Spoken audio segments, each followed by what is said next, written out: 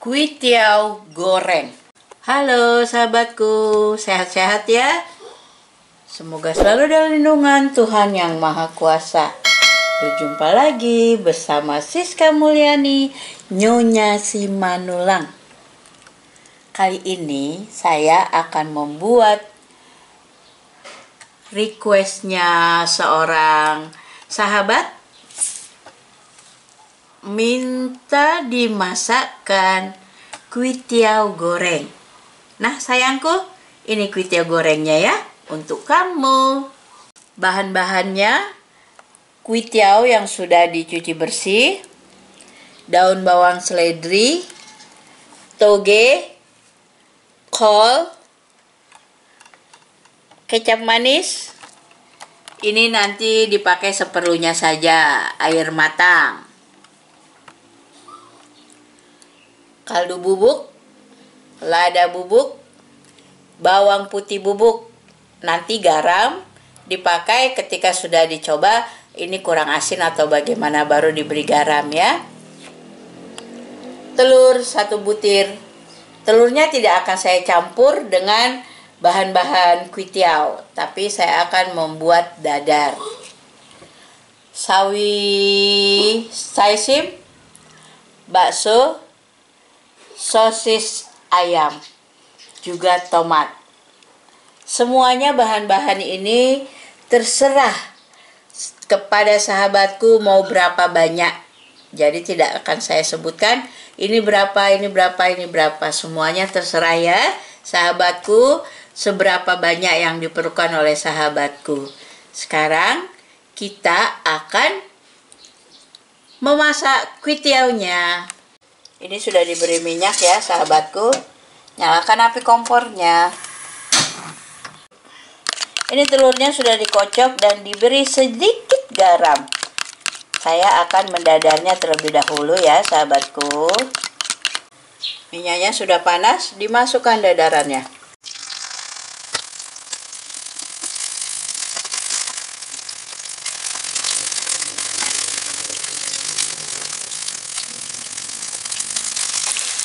Dadarnya sudah matang, bisa diangkat ya sahabatku.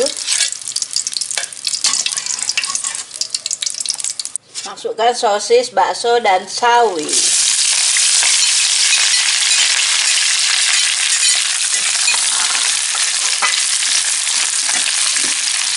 Juga tauge, kol, serta daun bawang seledri.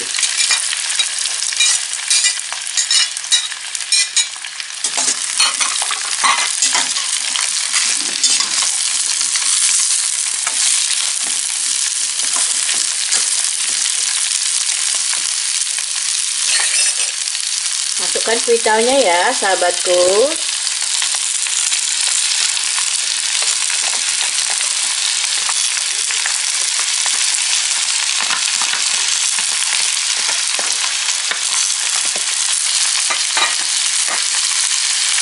Juga bumbunya.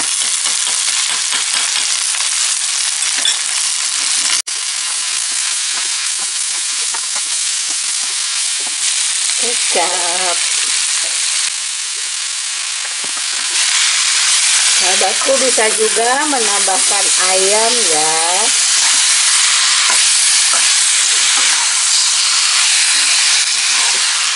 Saya memakai bahan yang ada di kulkas saja. Boleh ditambahkan udang.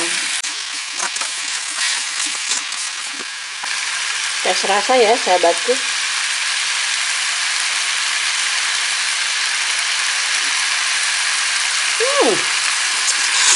Lezat sekali. Tidak perlu ditambah garam. Beri sedikit air matang sahabatku.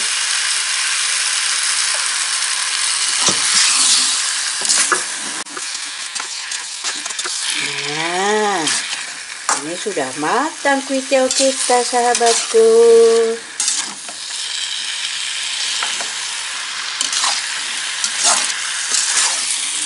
Ini saya buat nyemek-nyemek. Airnya pun sudah habis. Nah, sudah bisa diangkat sahabatku. Matikan ya api kompornya ya. Resep kwetiau goreng sudah siap disajikan untuk keluarga tercinta. Sahabatku, jika video ini bermanfaat untuk sahabatku, jangan lupa diklik like-nya, di komen, lalu di-share ke sosial media yang sahabatku miliki. Sehingga keluarga serta teman-teman sahabatku bisa juga merasakan manfaat dari video ini. Berikanlah yang terenak dan bergizi untuk keluarga kita.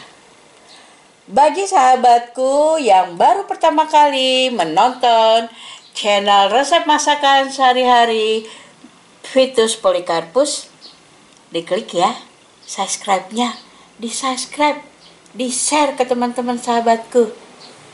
Terima kasih banyak. Sampai jumpa pada video saya selanjutnya. Salam merdeka.